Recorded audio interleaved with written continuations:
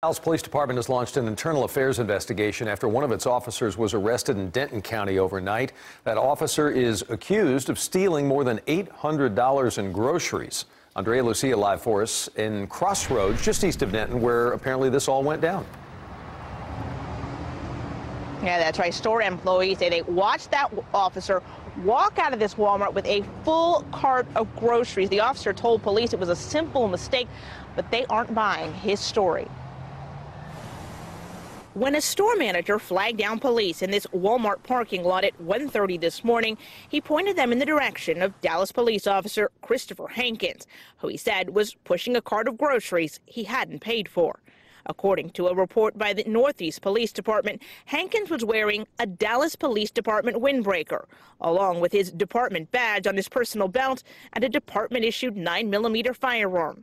Hankins explained he'd been waiting for his girlfriend near the store exit when he looked outside to see if she was in the car and noticed his vehicle missing.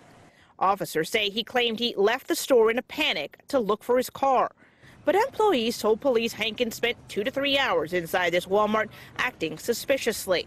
After filling his car, they say he sat for 20 to 30 minutes on a produce cooler near the exit door, casually strolling out only after an employee manning the doorway walked away.